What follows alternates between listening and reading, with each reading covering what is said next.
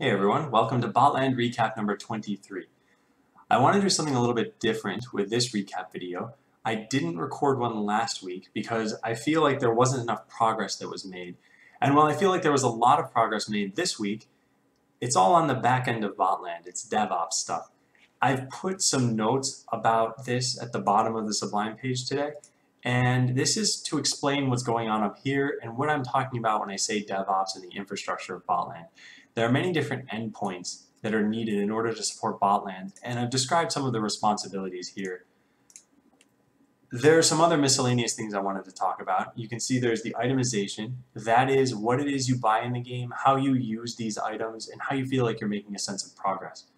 One of the other big pieces of news, and why I'm mostly just showing text this week, is that I'm getting a new computer. I was in need of an upgrade. I got a motherboard, RAM, CPU, and a case. And the case is actually, I think it's 13 years old on my current machine. So I feel like this was long since coming. I should have gotten this a while ago. It'll make the stream a lot better. And hopefully the recap videos too. And I don't want to stop these recap videos while I'm doing DevOps, which will last about another 2 months or so. I want to hear what you guys want to watch, so please leave a comment or drop into the stream and tell me. As you guys know, the link is right up there, http://bot.land, and I hope to hear from you. See you there.